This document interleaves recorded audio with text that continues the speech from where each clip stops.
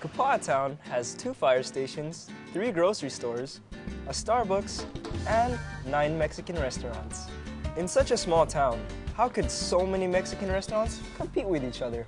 I don't think it's a competition because everybody has their own style. In Mexico, it's a big country. Every state have a different type way to make food.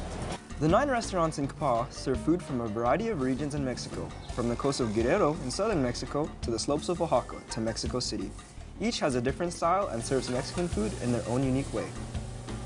A specialty served at Al Pastor is beef tongue. We're the only food truck and restaurant establishment that actually does beef tongue. We have a lot of people, all the Filipinos, all the Latinos come and eat it. And we cook like 2 or 3 tongues a day. So.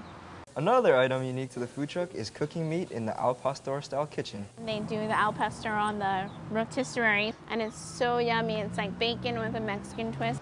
Other restaurants feature homemade tortillas, local ingredients, and Hawaiian-inspired dishes. Many of these recipes have been passed down from generation to generation.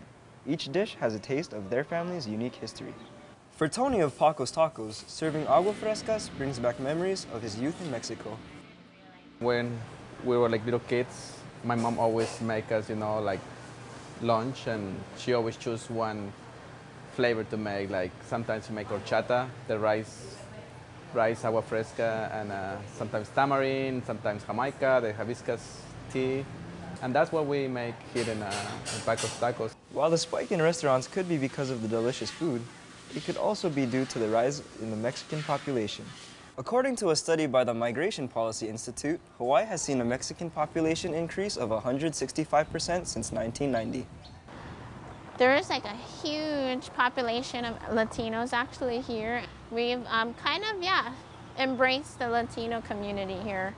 And they all come to eat and they're all of our regulars. Today, the Aloha spirit is reflected in the values of the Mexican restaurants.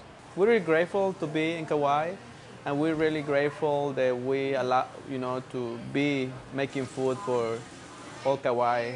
It's amazing how every person makes their own flavor. And especially, when you make in a good mood and you make it with love, it is even better. And it shows in how the customers are treated. We don't call them customers, we call them guests, because we treat them like, that's how we want us to treat us, like a guest, like a family member. The addition of Mexican restaurants in our Kapaa family has created a truly unique mixed plate.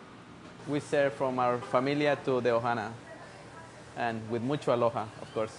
This is John Marcolumpe from Kapaa High School for HIKI.